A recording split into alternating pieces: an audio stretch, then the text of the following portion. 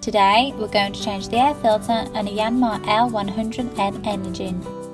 First, by hand, unscrew the wing nut which holds the air filter cover in place.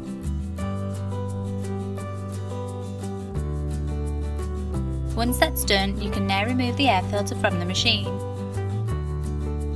However, when completing this task, it's good practice to check the gasket which sits behind it. To do this, you need to remove the complete casing.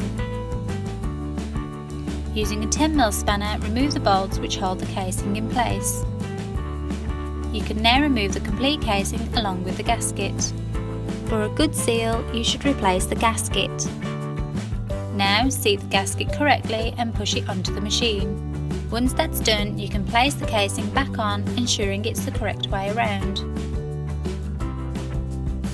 Secure the 4 bolts back into place using the spanner.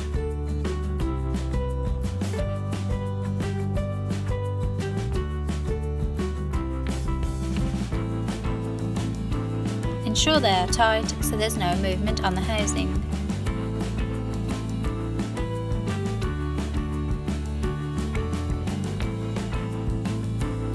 Check the air filter for any damage or wear. It's important this component remains clean. Replace the air filter if necessary. To fix the air filter back in, simply push and slide it onto the metal threaded bar. Finally, place the cover back over the air filter and fix on with the wing nut.